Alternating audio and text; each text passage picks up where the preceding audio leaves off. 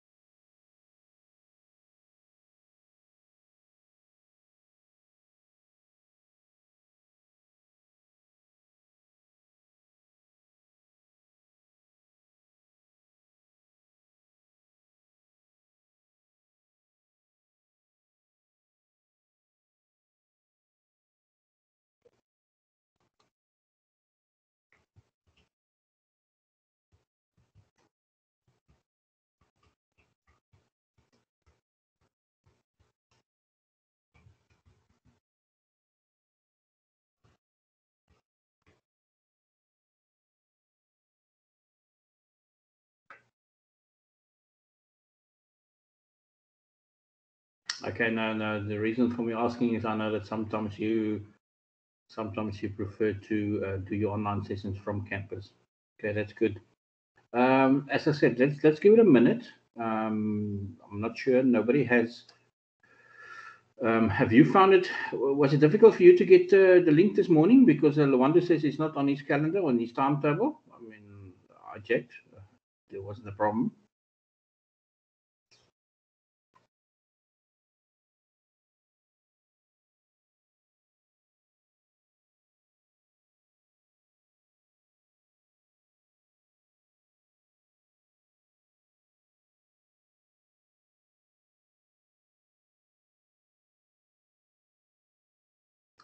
Thanks, Keenan.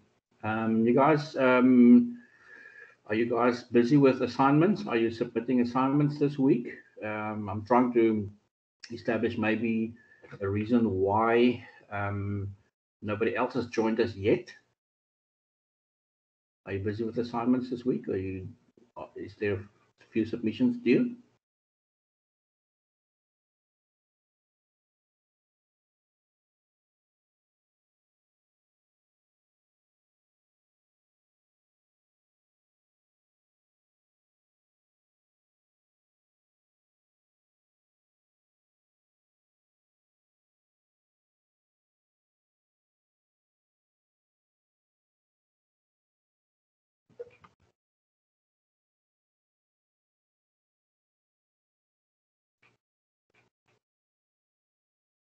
Any other assignments for other modules, Keenan?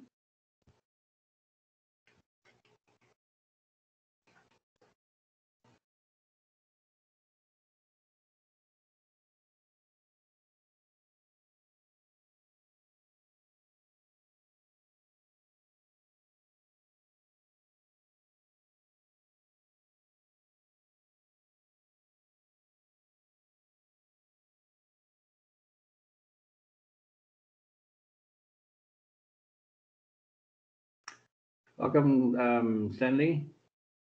How are you doing? Fine, Sanu. Can't complain. Sun's out. A bit chilly.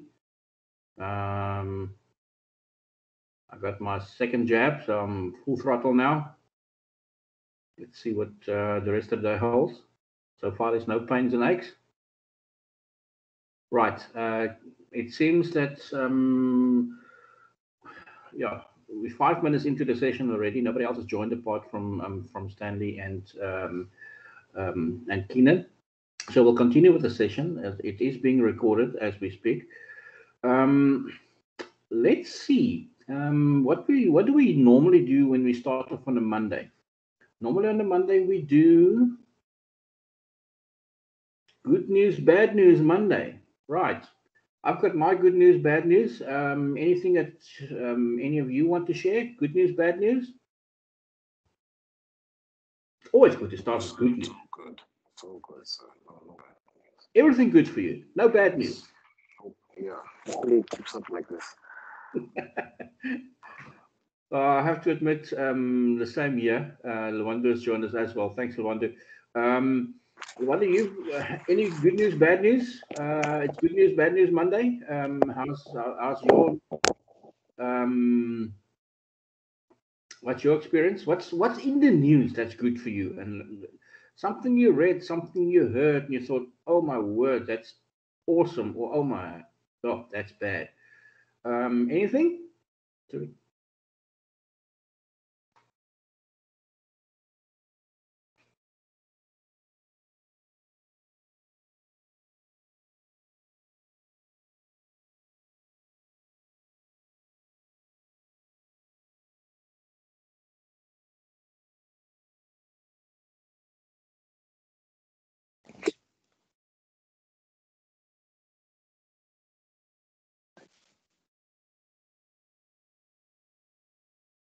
Is there a clash, Lawanda?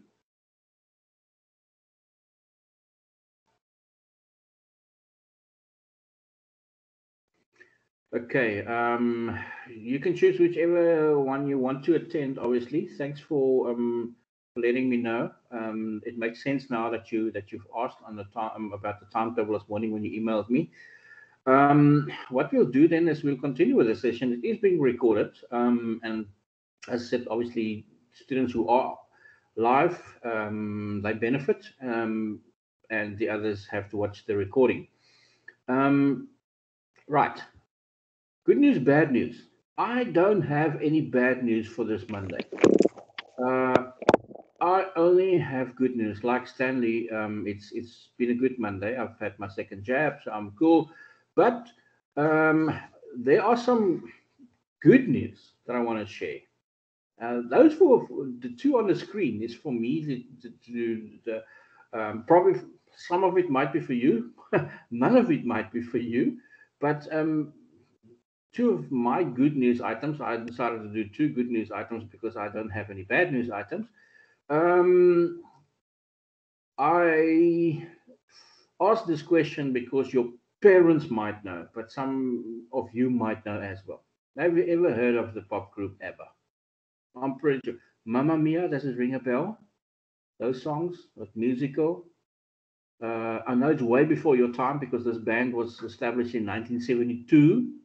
They started performing in 1972, so it's almost way before my time. In this, but we grew up with them, and they were one of those. They were probably one of after the Beatles, one of the first super bands globally. Anybody heard of ABBA before?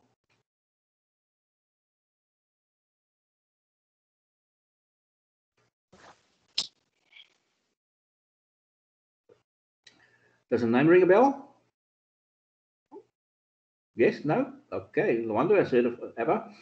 Well, why is it good news for me? Good news for me, probably not as much for you, being Gen Zs, is that ABBA, after 40 years of not performing or producing any new music, they are from Sweden, yes. Poland, close enough, Lwando. They're a Swedish band.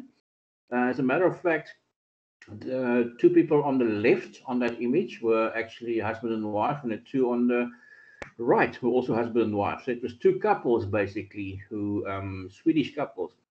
They have now decided after all these years that they are going to perform again. They've also recorded new music. And as a matter of fact, over the weekend, I listened to one of the new songs, and it was actually, it wasn't that bad at all. Um, yes. And what will happen is they obviously are, they're way older than I am. So they definitely borderline elderly. But what they will do is that they're going to use holograms to do virtual performances, which I think is probably the route that many artists are going to go. It means that you can actually be in different venues because there's just a hologram that's transported into the room wherever you are, or the facility wherever you are. They could be in Stockholm, or they could be in Cape Town, and they could actually perform. And the hologram is shown to a crowd of of fans attending a concert in London, for that matter. That's just how I think many of the bands are attempting to survive now globally, because we still cannot travel unrestricted globally. So for me, that was good news that they're making music again. Quite enjoyed the music, and yeah, it's part of the music that I grew up with. And then Marmite. Marmite, I said a while ago, has disappeared off the shelves because they have a problem with a certain ingredient, the yeast. The brewer's yeast that they use in the um, you got a message that there was no personal selling today. Sorry, let me just get behind this. Luandu, message from whom? Because the only person that will cancel that would be me, or can be me.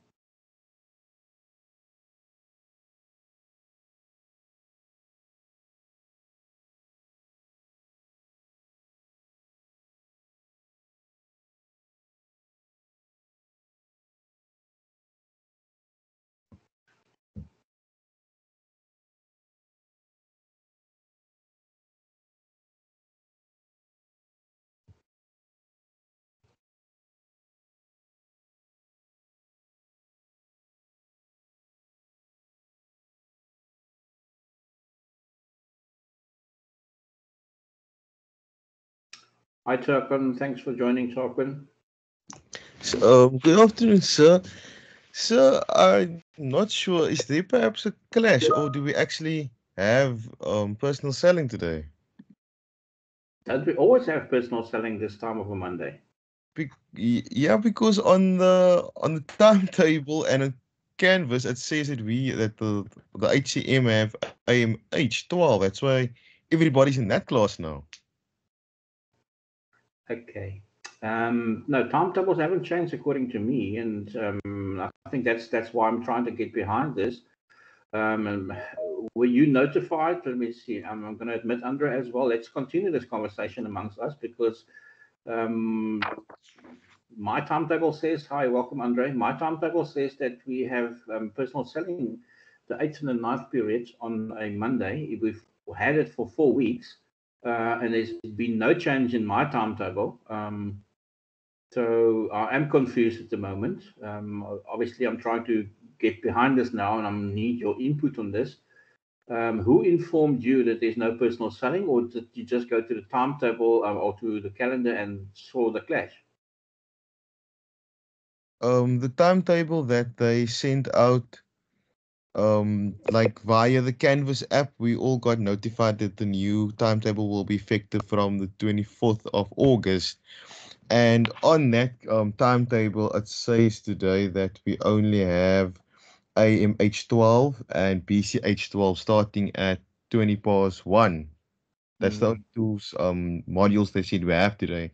And Tuesday it says that we off. And yeah, so I think everybody was following that timetable they sent out. And it's like, I don't know which side to turn to, sir. Okay, right. I will follow up with this. As I said, I don't carry any knowledge of that, of timetable changes. If it's the 24th, then it should have been, if it's the 24th of August, then yeah, that's some time ago.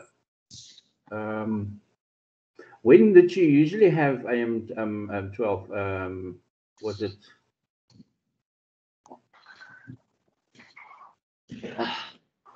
on what days do you usually have that session? Last week it was the same, Jakob. Has it always been the same? Last week was the same. I mean, I don't know. This timetable totally confuses me. Some days it shows, some days it doesn't. It's like I don't know what Stadio is doing in the back end. Okay. Let me just have a look here on the 20. Yeah, because I meant like some of us thought maybe it was a clash on Canvas and it's not corresponding with the actual timetable they could send out to us. So we thought, okay, it might be an error, so we're going to follow the timetable that they sent out to us, the new one. But I don't know. When is the new timetable sent out? You said on the 24th of August. Yes, they said it's effective from the 24th of August 2021, sir. Okay, so there was a, obviously that's why last week would have been a clash as well, being. Yep. And the week before it was your session. Now last week and this week there's a clash. Okay. What I'll do is obviously the session is being recorded. I will follow up because as far as I know, this is this is the session for the semester. But anyway, I'll clarify that today, so don't worry about that. I'll continue and I'll finish the session. I'll record it, and obviously then people can have a look at it because I don't want to. Half of you is probably now attending the other session and half is attending this session, or nobody's there, or everybody's here, or everybody's there and nobody's here. So I'm not exactly sure. And right, I will have to familiarize myself with that because that was a complete surprise to me. Right, okay. Well, I'm going to continue with the session and finish it, which is just for the sake of clarity. Do you have a double period as well for the other module, or is it just for 20 past 1? Yeah, I'd say it's 20 past 1 until 14:45, so it's double period, sir. Double period, okay. So that was a double period that I usually have had so far on a Monday. Okay, what I'll do is I'll continue and I complete this session. What will happen is I will obviously complete this chapter as well. Let me see. We've not wasted enough time, but there is sufficient time for us till 2 o'clock to actually finish the session. I'll finish the recording as well. I'll upload the recording. In the second period that starts 5 past 2, go to the new timetable. Go to the second period of that double period. And then I will correspond with Stadio and see in the meantime what was the issue. Okay. Thanks, Jakob. Just for today, let's do that. I'll finish the session now till 2 o'clock.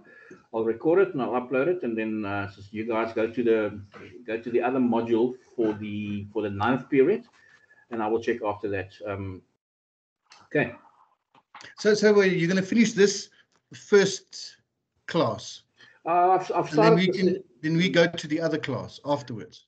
That's what I'm going to recommend at the moment, because I mean, who do you know who's in the other class at the moment that you know of your classmates? Yes, I don't know anyone who's not here. Maybe, I don't know. I wasn't at the other class. I just clicked on this one. Why don't you click on this one? Didn't you have a notification? Because you're my favorite teacher, and last time you helped me with my answers for my test, remember? You were expecting that to happen on the Monday. I'm kidding. Andre, your timetable says there's you've got a different module now. That's what your timetable says. Let me show you what my timetable says.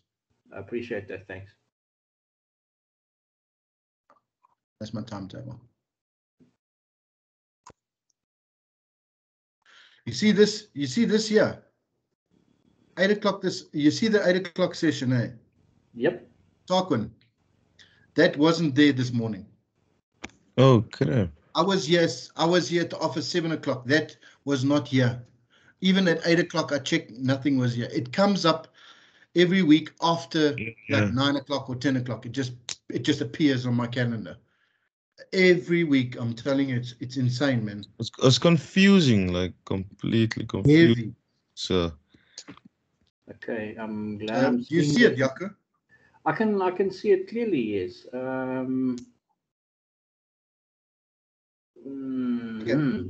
Look, just have a chat with him. Let's get the session going. Okay. Let's learn something. Yeah. All good.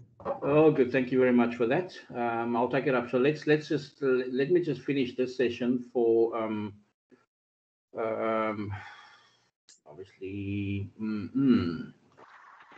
Right. Let's continue with the session. We are we were very close to the end of chapter 6. Yay. Our technology is also giving me a headache this morning. Yeah, maybe you should just write it off as one of those Mondays. It's one of those confusing Mondays, because I'm currently it's playing games with me, and it doesn't want to give me the PowerPoint that I just had 5 minutes ago. Oh my word! Let's repeat. Let's click reboot and let's start from scratch. Right. What I have, and as I said, I've started off with a good news, bad news thing, like we usually do on a Monday. For me, the good news is that ABBA's back and they are performing again, although it's via hologram. And we're also going to have, apparently very soon, we're going to have Marmite back on the shelves too, because Marmite had a problem.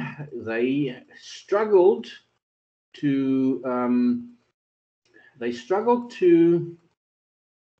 find sufficient yeast, a brewer's yeast, which was one of the key ingredients in them actually manufacturing Marmite. And the problem is, because of the COVID restrictions, not too many people actually, or less people were drinking beer. So less beer were actually. Well, I'm not saying less people were drinking less beer, but I think less beer was brewed, and therefore brewers' yeast was there was a lower supply in brewers' yeast, which was necessary in Marmite. But apparently, from next month on, Marmite will be stocked up again on the shelves. Interesting, and it just shows you what how how difficult, how widely the pandemic impacts on on our daily lives. Absolutely astonishing when I heard that. But anyway, just good news, no bad news. We've got a couple of minutes left in this session. We've got 15 minutes. What I've sort of touched on already last on Friday is that when you qualify your prospects, remember we're still busy with the chapter 6. Chapter 6 is about the prospects or prospecting, finding leads that you can qualify to become prospects. For leads to become prospects, you need to ensure that they have a need or a use for the product that you are selling. They must have the ability to buy. Then also important to qualify them is the size and the importance of the transaction. Is it second from the bottom, an emergency or urgent need that needs to be satisfied? Does that person have the authority to buy, or are you actually is there somebody else that's going to make the final decision? Very often happens when businesses do business with each other. Right. So just to clarify, there are 3 different categories when we, or 4 different categories when related to referrals and in the prospecting process. Leads are people who we don't know, they know nothing about us, we know nothing about them, and we are qualifying them to become prospects. Referrals could be people that could be leads, or it could be prospects. Referrals are usually prospects because the referrals are usually done by satisfied customers. Therefore, they almost sort of pre-qualify that lead for us or that prospect for us. And then sometimes salespeople leave, salespeople go to different businesses, or they change careers. Now, the customers that have been dealing with that salesperson are now left basically orphaned, and they are referred to as orphans. People who still do business with the company are obviously customers. Right. Making an appointment is what prospecting is about. You're trying to find out if the customer has a need for your product. You're not trying to do anything yet. You're not selling. You're establishing the need of the customer, of the lead, to enable you to qualify them to become a prospect. Okay. Why sometimes it's difficult to make that contact via telephone? It's because you cannot see the customer. You cannot see the expression on their faces. And like we've done from chapter 3, chapter 2, when we did communication, that non-verbal communication, those cues about them frowning or crossing their hands or rubbing their hands or touching their face, rolling their eyes, those are all cues that it will indicate to us if the customer is interested or not. And because of that, being absent when you're on the phone, it makes it sometimes very difficult. When you're making an appointment, there are 3 things that you have to ask yourself as a salesperson. What's the best time to phone the prospect? What's the best place to actually see the prospect when you are making the appointment? Remember, you're phoning the prospect to make an appointment. And what's the best product that you can offer them? And that's where all the planning comes in, where you are going to find as much information as possible about the customer before you actually pick up the phone, because that's where the planning component comes in. Getting appointments, using the phone, very good, but there are reasons why the potential customer, the prospect who's picking up the phone, can say no over the phone. Any phone call is an interruption, regardless what time you phone. During business hours, after hours, you're interfering with whatever that other person was busy with. Doing nothing is also is also an interference. But then again, people also hold the argument and say, but if you pick up the phone, I mean, then why don't you pick up the phone in the first place if you don't want to be interrupted? Well, we're not judging here. Any phone call is actually an interruption of either leisure time or of business or work hours or work that you're busy doing with. Sometimes also, often, salesperson is just repeating the same script, and therefore they are not interesting. And you know what? That's why prospects say no for you over the phone. Also, often they believe that when you pick up the phone, even before you've listened to what they're offering, they're going to waste your time. That's a common perception. And then generally, a lot of salespeople are just not professional enough. They come across as telesalespeople with a prepared script and a boring prepared script. And would you buy something from someone like that? Would you go through the trouble of making an appointment so that person can actually bore you even more with more information for something you might not need at the end of the day? So those are common reasons why it's difficult sometimes for salespeople to get that appointment, because the customer just, they don't see any value in it. What can you do to help you? You can do some mental exercises. A lot of people prepare mentally. Andre, I'm going to go here with the Wolf of Wall Street again, Matthew McConaughey. Yeah, seen in the restaurant, you know, him and Leonardo DiCaprio. That was his routine. That's what he went through. That's how he relaxed himself. I actually watched him actually explain that in a sort of unseen scenes. He said that he actually, that wasn't part of the script. He was actually in the process of experimenting with different ways to relax himself before he was actually shooting scenes. And somebody suggested to him that he does this, and he did that kind of exercise, and actually it became part of the movie, part of the scene, but that wasn't the intention initially. Do it in a standing position. Most of us do that nowadays. We walk around with our phones. Short as possible. You're trying to just inform and get an appointment. You don't want to sell. If you give too much information now over the phone, the person is not going to. Why bother to actually see and meet you then for a demonstration? You've given him everything he needs or everything he doesn't need. Okay. Use the prospect's name as frequently as possible. It's as if you're having a conversation with somebody sitting right next to you that you know. Use the name. I've used this before. Put a smile in your face and in your voice. There will be a smile. If there's a smile in your face, there will be a smile in your voice, even if you are, especially when you're talking over the phone. What I did many, many years ago is I put a mirror next to me. I thought, you know what? Immediately, if you put a mirror right next to you when you on your desk here, looking at yourself. So basically, your face is reflected in the mirror, and you know what? It brings a smile to your face. 9 out of 10 times, it brings a smile to your face. If there's a smile on your face, the smile will reflect in your tone of voice when you actually talk on the phone. Try that next time, and be polite. If you made a mistake, oh geez, I'm sorry. This is just a typical Monday for me. I've made a mistake. My apologies for that. And then you go on. Right? Be courteous. Do not attempt to sell a product. Sell the appointment. We've heard that before. Be organized. Organized means plan. Because if you plan, you will be to the point. You'll be short and sweet. You're not going to waste your own time. You're also not going to waste the prospect's time. Right. We'll deal with it just now as to what is the right time to phone.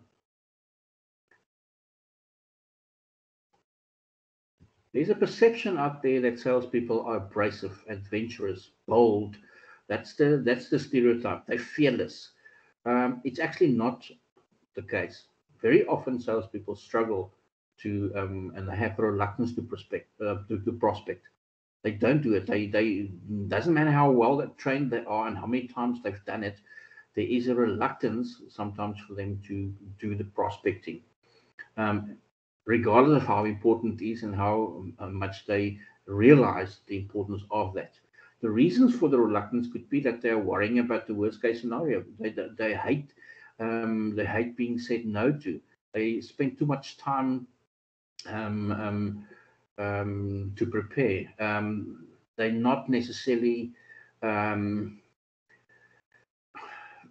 confident enough, and they feel that they are going to come across and appear as being pushy, because that's the image that often has been labeled to the salesperson who's making a telecall. They might feel intimidated by people with prestige or a certain image. They might feel inferior because they are in the career of sales, and with determined already that that's as far as possible from the truth. It can't be further from the truth. Then also, see, let me quickly, I'll go to the next slide for you. Right. To overcome this is often to sometimes just listen to other people. There's a scene also in the Wolf of Wall Street. My apologies if I use this elaborately, but there are so many good and bad experiences in that movie that apply to this particular module. I think it was his first day at work. He was just actually, he was told, pick up the phone and phone, put the phone down, phone the next guy. Put the phone down, phone the next guy. And he actually sat back and he started listening. He started listening to how other salespeople were conversing. And by listening to all the excuses that other people make the whole time, it helps you not to use the same and not to fall into that trap yourself. Set specific goals for yourself. Understand the economic value of the prospecting activity. That goes hand in hand with the planning. If you're planning thoroughly, you're not going to waste any time, because you realize that time is money, and you will understand the economic value. And then stop being negative. Surround yourself with positive people. We're always, not always, we're often, we we over-evaluate, and we find ourselves in that predicament that we start doubting ourselves. Remember always what I said many times before in previous sessions. The customer is not saying no to you. The customer is saying no to the product. Don't take it personal. Right. We're almost done with time-wise as well as with this chapter. Remember that you are calling the prospect to meet their needs. You're not trying to make a sale. The sale will come if you focus on meeting the customer's needs. Learn and apply whatever makes you relax. There are different techniques. I've shared with you the technique that Matthew McConaughey used as a broker on Wall Street in that movie, Wolf of Wall Street. And keep on repeating what you're doing successfully. What works will continue to work. Remember at the start of this chapter, that diagram, it says 70-20-10 rule. 70% of what works, you have to do again because it works. 20% do what your competitors do because then you learn different techniques. And 10% are creative, new things that nobody, not even them, your competitors, have done before. Try that. Right. To finish off this chapter, I'm going to leave you with that quote on the screen. Prospecting, is a continuous process. You have to do it because you are going to lose customers. They're going to go through different cycles in their lives, and therefore you have to ensure that you keep on filling your funnel of prospects all the time. Right. Not following up with your prospects is like filling your bath with water, but you haven't put the plug in. It will just flow away. It'll be of no use. Okay. Any questions, anybody at this point? Those of you who are still with me, thanks. What I will do now is I will follow up with Stadio as to what the timetable changes could mean and imply. If they do, the next session, the next time that we see each other would be on Wednesday, okay, according to my timetable. Just before I finish, can anybody enlighten me? Was it only the Monday that was a clash, or were the other days, other periods that clashed as well? Sir, I'm pretty sure it's just the Monday. Just the Monday. Mm. Okay. I will follow up with them. We'll see each other again when we chat. We'll see each other. I would love to see all of you. I've never met any of you face to face. I would love to obviously do that, but unfortunately that's not going to be the case. What I will do is I will follow up with Stadio now as to the possible clashes on a Monday for the 8th and the 9th period. And we can address that when we chat again for our session on Wednesday. All good?